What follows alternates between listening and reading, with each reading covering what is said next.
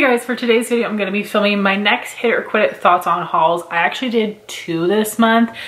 The other one I did was focusing on the products that I picked up during the spring 2021 Ulta 21 Days of Beauty and Sephora VIB sale haul. I will have that one linked for you guys. And I'm sorry if the lighting is a little bit off for some reason. When I wear white, it just messes my lighting. But it's, you know, it's just a tank top. It's not like a full everything white, but it still seems to be throwing off. I'm not super in love with my makeup today. I don't like it with my white shirt, but we're here. I need to get this video filmed. So we're doing it, and you know, I'm testing some different products, so that's something. So I will have my original video linked down below. I'll list all the items. I'll have my playlist linked if you're unfamiliar with this series. Basically, I'm going to be reviewing the things I hauled 1 year ago to let you know my current thoughts on those products. And first, starting with the things I had gotten from Ulta, the diamond gift for that month was the Hempz Triple Moisture Body Cream in the summer edition. I did end up passing that on because I didn't love the scent. I'm not really like a fruity citrusy person. Then also a free gift of the Nudestix Gel Color Lip and Cheek Balm in Siren, which was like some sort of red. I put that in a giveaway because it's not a color I would get use out of. Then I got the Beauty Bakerie Cotton Candy Champagne Blush palette because Emmanuel has raved about that for years. And there are 4 shimmery blushes. You have like 1 coral and then basically 3 mauves, and they were way too similar to one another that I couldn't justify having a whole palette for that, so it did go back. I got another of my EOS Smooth Stick and Sweet Mint, which you guys know is my all-time favorite lip balm. I love the texture. It's not too thin or too thick. Really easy to reapply throughout the day. I love the scent of it. We'll buy that forever and ever. Then I believe this was a congratulations, you became diamond again gift. It was the Clinique Beyond Perfecting Foundation and Concealer in #1 Flax, which was too dark for me. It had like a neutral undertone, which is good because Clinique does not do a good job of undertones with their lighter foundation shades. So I did end up giving that to my sister. She's really enjoying it.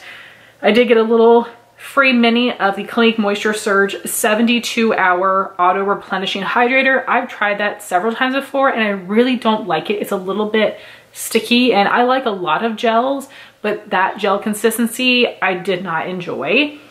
And here's something that I have to show you. This is the Uoma Beauty Coming to America, the Royal Heritage palette, and this was limited edition for the Coming to America movie, but they did recently announce that this is going to be a permanent product, which is awesome because this is gorgeous. So you have 5 shimmers, 5 mattes, a lot of pinky tones here. You have a purple, a brown, a gold. This is a phenomenal formula. Great foiled shimmers, very pigmented, smooth mattes, blend very nicely. I especially love this color here. Something about the rosiness, how brown it is just so perfect. This was one of my favorite palettes of last year. Highly recommend this one. And I did see recently that the mini palette from this collection was at TJ Maxx, so definitely check there. I didn't see the big one, which makes sense if it's going to be permanent, but the mini palette was there. Next, I had purchased the ColourPop Disney Life in the Woods eyeliner set. It had a dusty purple, a light yellow cream, and a rose gold color. I really love the dusty plum. I would love for them to release that shade in their regular formula. So these were the creme gel liners, but you had to sharpen them. And I think they made these in a few collections and then stopped. I think the formula is totally different. I know that people don't like that the twist up ones break so easily, but I feel like they are pigmented enough and dry enough that they really stay in place. I prefer the original formula a lot, so these did go back. The rosy shade was just a little bit pinker than the rosette shade I already have from them. That cream yellow looked weird on me. And then the purple was one that I liked, but I just don't think this is as good. I don't think it's as pigmented, as long lasting. It's just not as good. So I'm glad they stopped doing it because I was so afraid that they were going to stop doing the old formula and just do the new, but that does not seem to be the case. Then I had gotten the MAC Black Cherry Extra Dimension Blush in Look Don't Touch, a really pretty coral. but I did end up returning it. I don't love baked gelée products. I just don't like them. I find them usually hard to pick up on a brush, and I think that this one was fine, but after I got it on, it just wasn't as special as it looked in a swatch. So I'm gonna try resist buying any more of that formula. I got the Maybelline Sky High Mascara on sale. I still have not tried that yet. I got the NYX Shine Loud High Shine Liquid Lip Color in Overnight here, which was a very weird cool tone light taupey purple. It did not look good on me color-wise, but I didn't like the formula. It was very sticky, and I know there's that gloss you put on it, but you would be going through the gloss so fast because you would have to keep reapplying it because it's going to be sticky on its own, and I did not enjoy that. Then I got the NYX Lift and Snatch Brow Tint Pen in Blonde. I did end up returning it. I think it's a good product, but I just can't do my brows that way. I've tried and I don't apply it correctly. I just like fill it in instead of draw on. So it's something that I will definitely buy in the future once I work through some of the other brow products that I have, because I want to play around with that technique because I think it looks so beautiful on other people, but I'm just not there yet. And I also have the Urban Decay Brow Blade, which had a pen on it. I also don't love that one. I would get the NYX over that, but I had that one already at the time, so I didn't need the both of them. And then something that I had just reviewed in that Sephora Ulta Thoughts on Hauls was the KVD Everlasting Blush in Honeysuckle. I originally got it from Sephora, but I did end up returning it brand new and then getting it from Ulta when it went on sale. There it went on sale like a week after it did at Sephora, because you guys know that Ulta has a better reward system, and I wanted to make sure that I hit diamond for the year, so I needed those extra bucks. And this is a really pretty matte peachy nude blush. I will be keeping this in my collection, but it's not special. If I had to, you know, only keep 10 blushes in my collection, this one would not make the cut. I think the packaging is cute and not too bulky, so a good one, but I wouldn't buy any more unless they were half off. But there are some pretty shades in that lineup. And then from ColourPop, I bought this full price, and then later it came to Ulta, which is a bummer because I could have used a coupon and I could have gotten some Ulta points, but that's okay because I wanted this so bad. I don't usually care about a lot of the ColourPop collabs that are with entities because I'm not into Animal Crossing and Disney movies and lots of other things, but they got me, girl, with the Liz McGuire What Dreams Are Made Of palette. This was in my yearly favorites as well. I love the 3 looks I made so much. I'll try to remember to link my makeup of the days from Instagram down below, but these 2 mattes were my favorite. These are mattes with glitter, but they still perform really well. This is a pressed glitter, but I still end up really liking it. These just perform so well. They're so pretty. They did just a perfect job with the packaging, with the colors for Liz McGuire. And then the other products they had in the collection were like the glitter gels, Squeeze 2 glosses, which again is perfect for the time period, but I knew I wouldn't get use out of them. But I'm super happy with the palette, the packaging, the colors, the names, everything is so perfect. Very, very happy to have that. And then from GlamLite, I purchased the Ice Cream Dream palette, which I think is very pretty. You got mattes, metallics, some neutrals, and then a lot of pastels and brights.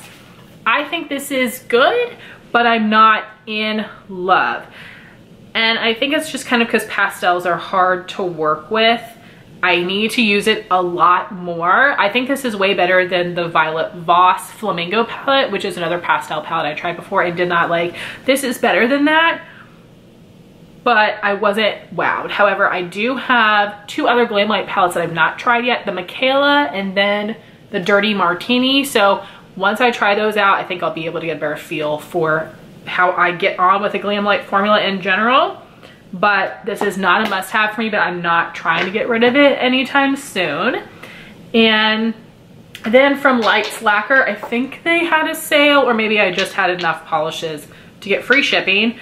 But this is one from her nude collection that I really wanted. I don't know if I've worn this one yet.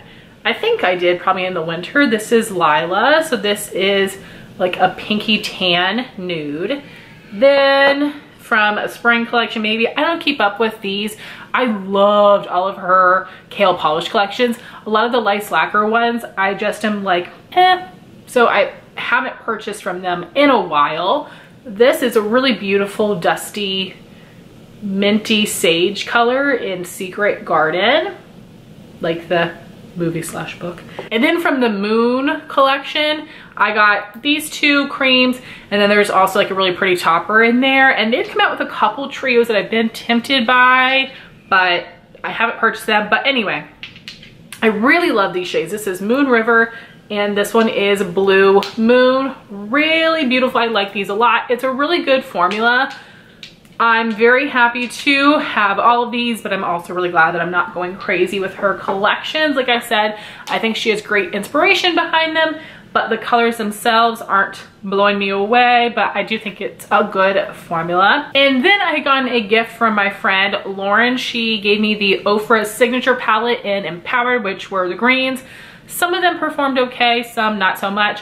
Whenever they include shadows in their palette that are either actual mini highlighters or that highlighter formula, those are so good, but their other shimmers are very dull. The mattes are just okay. So I did end up passing that one on. And then we have the Samantha March Life's a Draft palette. I was so excited for that. And originally I thought I would really love that highlighter, but comparing that to some of the other ones I have, it almost has like a slight cool gray cast to it, which is odd. And I just think I would rather wear Pillow Talk or Cloud 9 or one of the other similar shades from Ofra. And then I did not like the bronzer and blush formula. I've tried some others from Ofra as well. I just do not like their blush and bronzer formula. Very powdery. I don't like the color of that shimmer.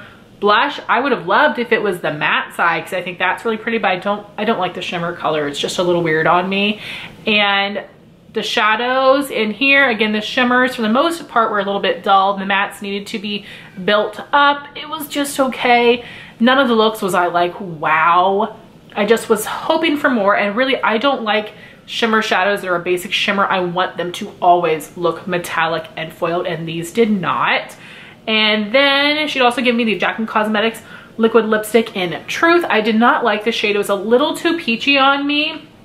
But this is a very drying liquid lipstick formula that's going to emphasize all of the crackiness in the lips. And I think we're all such gloss people right now that trying different liquid lipstick formulas, like Dose of Colors is still the best for me. There's a few others that I like, but the Jaclyn was just way too matte, so I will not be buying any of those. And then lastly, I gotten some things from Octoly, and I have gotten things from Octoly 3 times. A Bobbi Brown eyeshadow stick, these Supergoop sunscreens, and then a Sunday Riley Good Jeans serum. So great things. But I have the free one for some reason. I think because I signed up for Octoly when it first started years ago and linked it to my YouTube channel. It won't let me link it now. And I've tried to email the team. I never get a response. It's very irritating. But I signed up for the free one where you get just 2 credits, and it's like a different store. But